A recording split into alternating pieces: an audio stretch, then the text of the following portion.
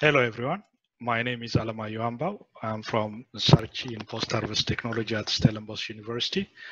I'll give you a quick status update on our hot grow funded research project titled in short Container Logistic, which has been started at the beginning of this year.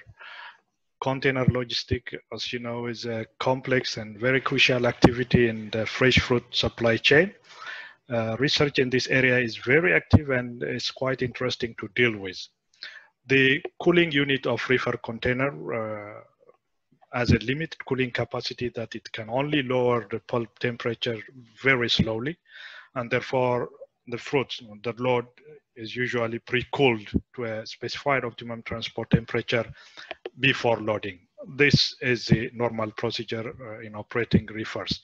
However, for flexibility in a transport scheduling, and sometimes a need may arise to load a cargo at above optimum temperature, expecting the reefer to cool the produce down to the optimum temperature while in transit. And the safe execution of such option entails a clear understanding of the cooling capacity of the container and should consider many factors, including the thermal dynamics of the cargo. So the main objective of our project is to establish this criteria. That is to analyze the capacity of reefer container to do this operation.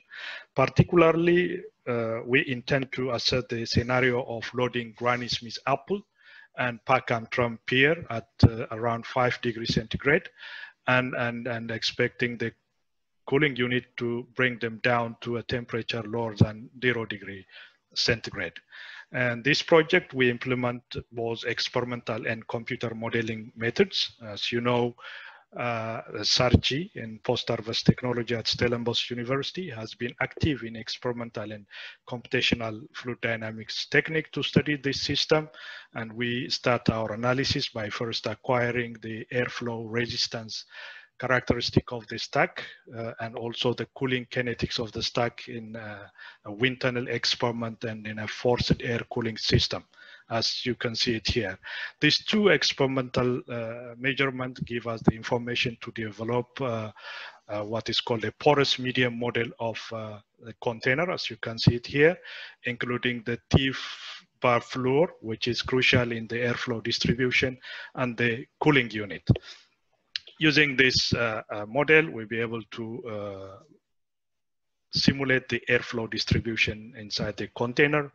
As you see in this animation, we show that air entering the T-bar at the bottom at high velocity, reaching up to 17 meters per second, and velocity is higher in the free region above the pallet, whereas it is very low in the region occupied by the fruit due to the resistance.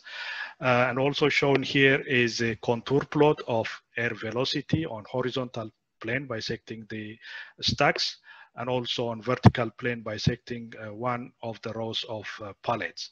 As you see here, velocity is low in a region near the door, and also there is a small region here at the back near the cooling unit where we have very low air velocity. That means low ventilation. Velocity lower than 0.1 meter per second. This, as you will see, have a clear impact on the temperature or on cooling distribution. Also animated here is the cooling inside the container. Observe here in the region near the door and also near the cooling unit at the back, the cooling is much lower than the rest of the pallet. This is a direct reflection of the airflow distribution in the container. But this variation is only important in the first few days, say in the 24-hour of the trip. But afterwards, the whole system reached to a much uniform temperature and low temperature, as you see here. And we are happy to reach here in this COVID-19 lockdown, but still the model need fine tuning as well as validation using practical data that we intend to perform in the remaining period of this project. But in the meantime, we be able to collect some information from a cloud system, Xsense, which follow container from Cape Town to Malaysia, which give us temperature history in some 30 trips as shown by each curve here, and also analyzed down here showing the maximum temperature inside the container, this green curve, and the minimum temperature inside the container shown in the blue curve. Using this information, we perform a preliminary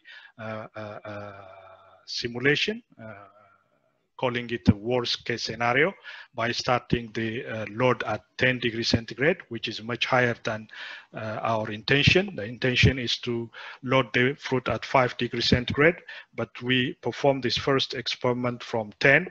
And as you see here, the temperature predicted by the safety model is significantly higher than the average observed in inside the container as given by the cloud system, but it's still lower than the maximum observed. And that gave us a hope that the system may indeed be capable to cool down the fruit from 5 degrees centigrade, that we will test in the coming weeks. And also we intend to perform a detailed validation of the model through collaboration with our industry partners using practical data. And also we are intending to perform quality map using this temperature data, and that will come shortly. And this is status of the project so far. And I would like to thank for your time, and would like to thank the following organization and these people for their time